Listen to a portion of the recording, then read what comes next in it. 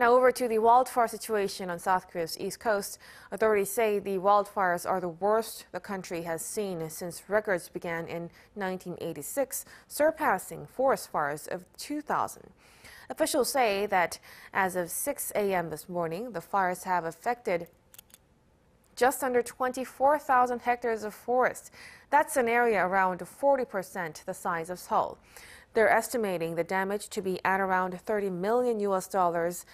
And the cities of Gangneung and Donghae have their fires mostly under control, but in Uljin and Samcheok, 1/4 of the fires is yet to be extinguished. Around 300 people are currently living in temporary shelters. The government will decide on providing direct cash support, including relief funds, to those who've suffered losses once the fires have been put out.